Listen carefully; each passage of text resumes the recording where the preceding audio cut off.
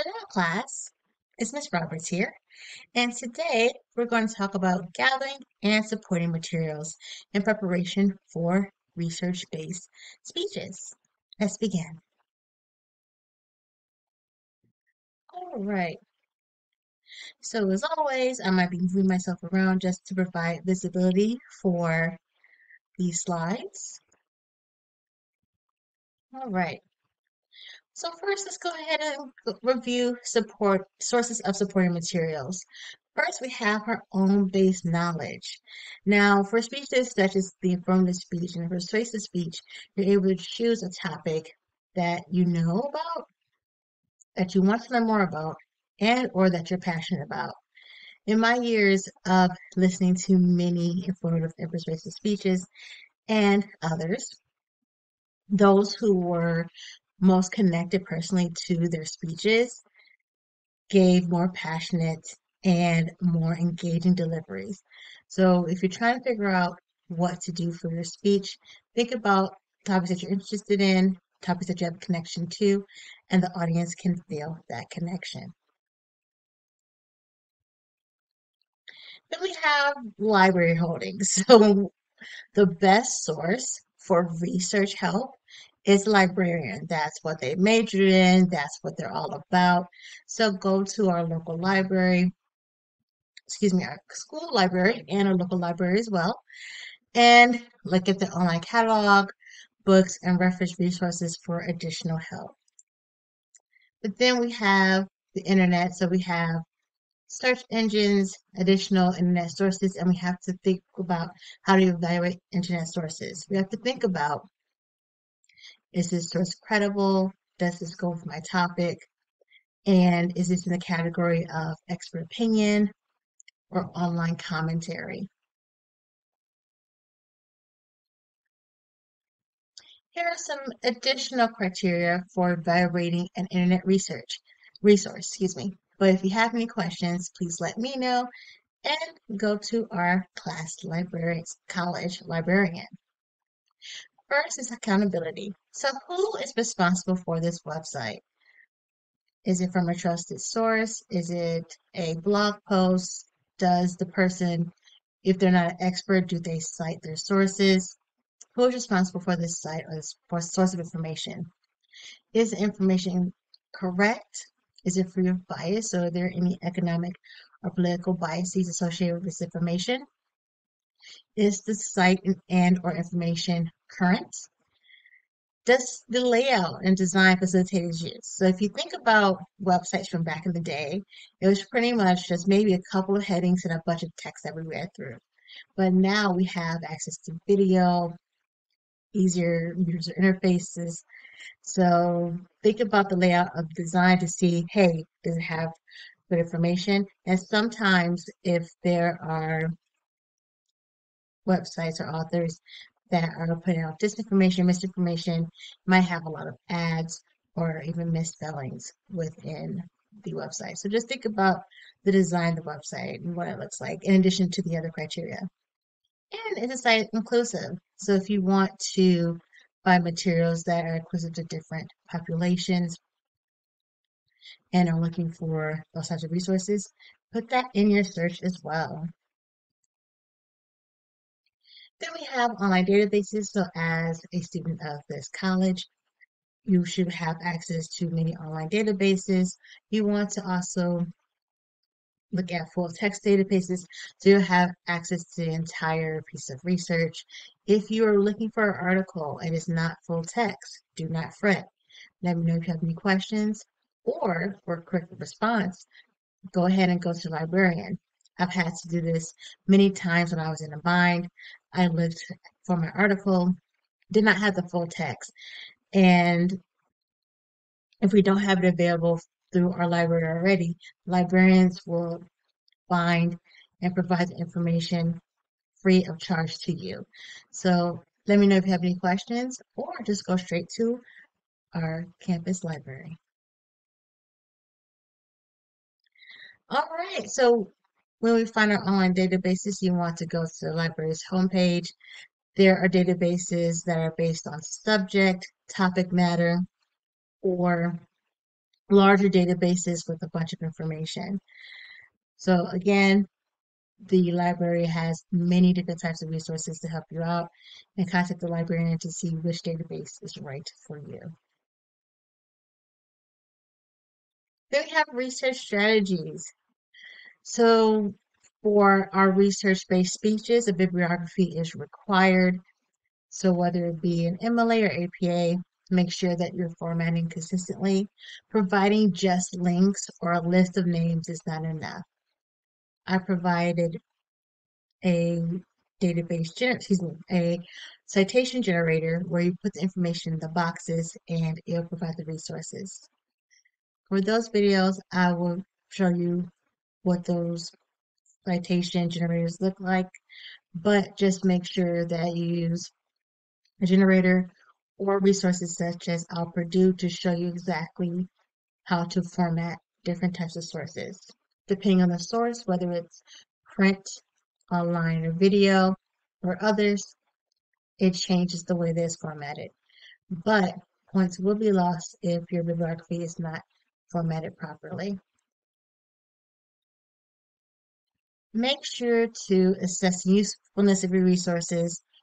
Think about the frame, quote, explain technique where you're citing the sources and you provide the citation, but you also have to think about connect the significance of that information back into the speech. So you can think about in reverse, what is this piece of information trying to illustrate, or what's it trying to demonstrate and support? Then take possible notes, and sometimes the source might have a chart that you might want to use or a graph or information. So if you want to use that piece of information for your paper and or your presentation, research, you can evaluate research for your visual aids as well. Okay, that mess up a little bit. There you go. All right, so how to take effective notes from your sources. So think about, okay, this piece of information is really good. It shows significance, it shows trends, it supports what I'm talking about, and those can be examples, statistics, opinions, or additional supporting material. You can also use quotations, but you want to make sure to put quotation marks within the outline and cite that source verbally, such as that says, such as states, but make sure to cite that source verbally and within the outline. All right, so let's review the types of supporting material. So there are different illustrations such as brief, extended, personal, hypothetical. The brief illustration is the stat or fact that we say in passing according to such and then the stat. But then the extended example is a story based on that stat. So you can provide a testimonial, a longer quote, or you can talk about a personal anecdote, so a personal story or a personal narrative that's connected to your speech topic. Finally, you can provide a hypothetical question or hypothetical scenario which connects the audience to the topic that you're talking about. All right. Then we have our statistics, facts, and stats. How do we use them? We can think of them as hard numbers or percentages, but because stats hold so much weight, we want to make sure that they're reliable, authoritative, and unbiased sources because numbers are supposed to be objective and accurate. If your statistics are faulty, then it can also bleed into the reasoning and the argument that you're trying to make within your speech. But then we have opinions. So opinions can bring context that just providing pure stats can't. But there's also different types of opinions. You have to figure out which one is right for what you're trying to do. So expert testimony is the most reliable and strongest form of opinions because they're basing their opinions on research and trends and they are within the field. Then we have lay testimony, so layman testimony, everyman testimony, and that also provides a different perspective because there's one perspective where we have our expert testimony, but we also have people who are impacted by a certain phenomenon, or they have their own narratives, which provides detail and color to the story that maybe expert testimony or stat can't. So word on the street type of testimony or narrative-based testimony does have its place, but just make sure to also provide that strong hard evidence to balance it out. And then we have a quotation from a literary source that can also provide supporting material. Right, so I have to move myself over here for this little diagram. All right, so how do we use our statistics effectively? I mentioned the frame, quote, explain technique. I borrowed that technique from when I was a writing tutor, but I like to talk about it in both my writing assignments and my speech assignments because it reminds us to frame or cite the source, who's the author, and or what was the title of the work. Then quote or paraphrase to provide the direct quote or paraphrase of the information you want to provide, and then explain. In English, there is this term called drop quote, where you're just adding quotes without explaining the significance of the information. In speech, we do want to weave in our information just so we don't feel like we're interrupting ourselves within a presentation. But using the frame quote explain technique, it'll help us out because after we cite our source and say our information, now we explain to the audience the significance of the information. What is this trying to show? What are we trying to say with the information provided? So with effective statistics, we have reliable sources that are unbiased, authoritative, so we're able to trust where it comes from. Rounded numbers are good too. So if they're not rounded, that doesn't mean you can't use it. Rounded numbers are a lot easier for the audience to digest. But if you want to use exact numbers, that's fine as well. And then visual aids, charts and graphs, especially when you have a lot of numbers. Throwing out a lot of numbers has a certain impact, but having those same numbers on a chart or a graph provides a larger picture. Now, finally, let's just review some of the best supporting material. So criteria for selecting the final material, what is the magnitude, what is the impact of the information of your topic that you're talking about, is it relevant and is it current, how concrete is it, can the audience grasp what you're talking about.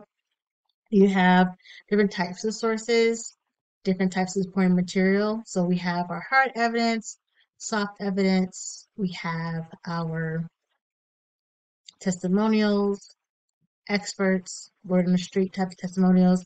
So having a mixture can be the most effective to drive home what you're saying and to support your ideas. Using humor can help when the topic calls for it and sparingly. So if you want to use humor, just be careful with it. But if it works, then it works, and especially as an attention getter. Then finally, suitability. Is information that you're looking for suitable for your topic? Is it relevant to your topic? Does it go with your topic? And does it make sense for the overall purpose of your speech?